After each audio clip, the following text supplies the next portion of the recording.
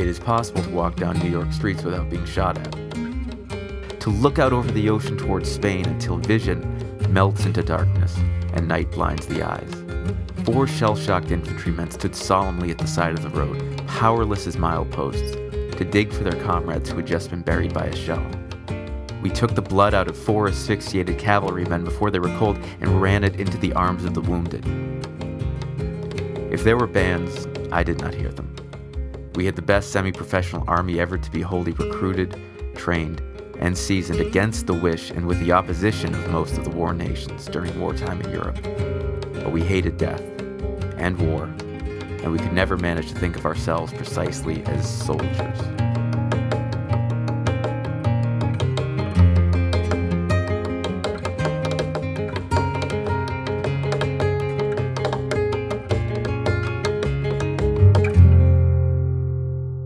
So this is the introduction to the book and an introduction to me of why I'm here in Spain. My name is Jim Neugass, and I am here to follow in my father's footsteps.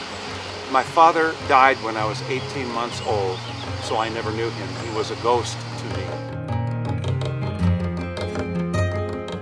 When the brigaders left on October the 28th, 1938, the Passionaries said, "You are history, you are legend."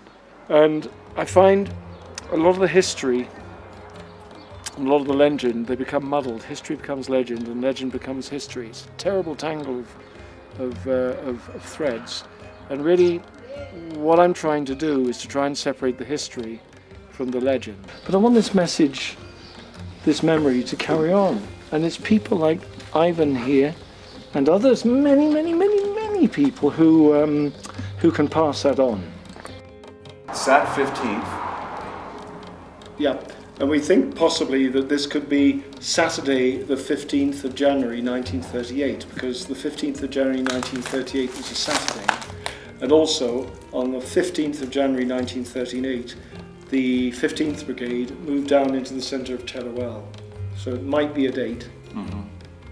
And then here there's some other words which maybe you can read. Oh, this is very easy. Washington, Commonwealth Federation, Seattle, Washington. I am so moved about everything that's transpired on my trip, and as I'm sitting here I was overwhelmed by a strong sense of emotion of wishing my father could see me standing in his footsteps here.